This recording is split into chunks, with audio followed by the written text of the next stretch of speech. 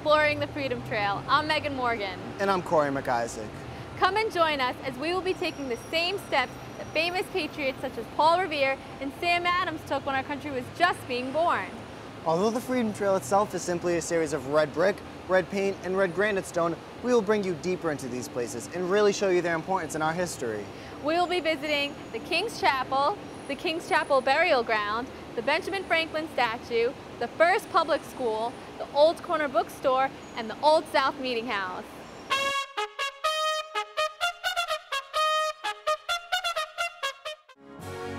Built in 1688 by the British royal government, King's Chapel was built on what was formerly the town's burial ground. However, when the church's congregation became too large, architect Peter Harrison was asked to design a new one.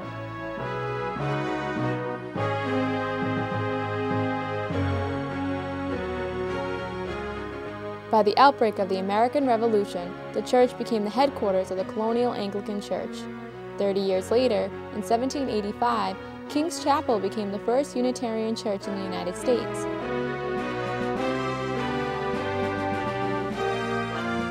The church still holds services to this day.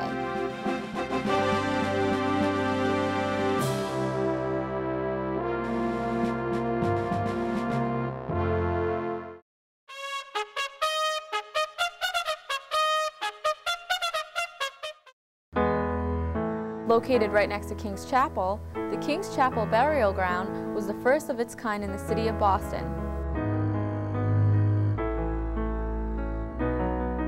Buried here are many influential people in the city's history, such as John Winthrop, the first governor of Massachusetts,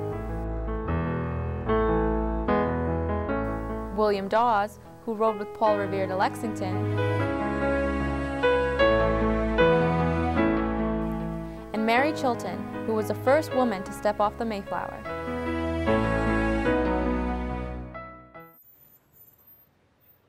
As we continue our tour along the Freedom Trail, we reach School Street, where there are 3 stops on our tour: the Benjamin Franklin statue, the first public school, and the old Corner Bookstore. First stop, the Ben Franklin statue.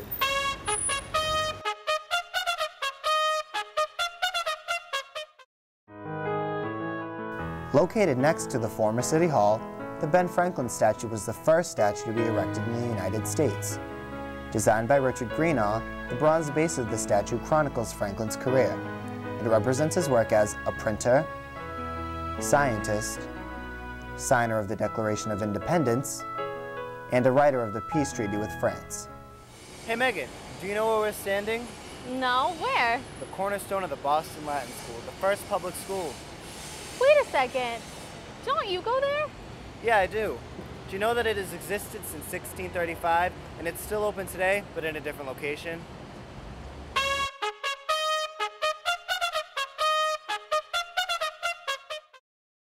Wars begun and schools done, the headmaster proclaimed in April of 1775, as the Latin school closed its doors to allow students to take up arms and defend their city.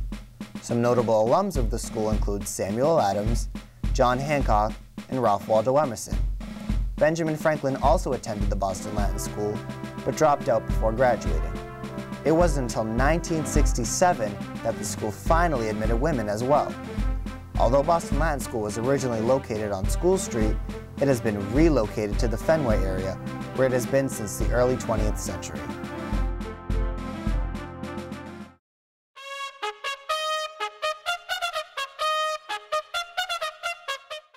We have reached the final stop on School Street, the old Corner Bookstore, which is directly behind me.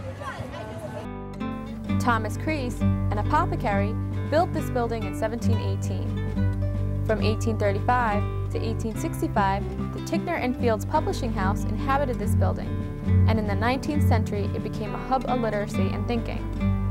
Authors such as Emerson, Hawthorne, Dickens, and Thoreau would gather here to discuss their work.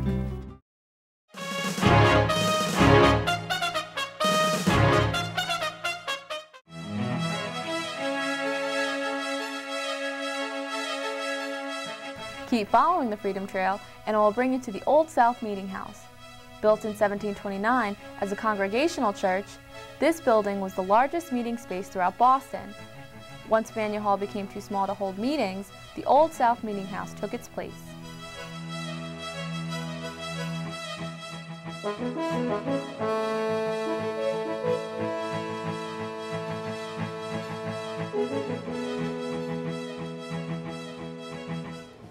you know that on December 16th, 1773, one of the most important meetings happened at the Old South Meeting House? The planning of the Boston Tea Party. 5,000 angry colonists came to protest the British tea tax here, and it was at this meeting that a new beginning was brought on to the American Revolution. Thank you for joining us. We hope you enjoyed our tour. We also hope that you decide to make your own journey along the Freedom Trail. See you next time on Exploring the Freedom Trail. For Boston City TV, I'm Megan Morgan. And I'm Corey McIsaac. See you around. For more information on planning your own trip on the Freedom Trail, visit www.cityofboston.gov/freedomtrail.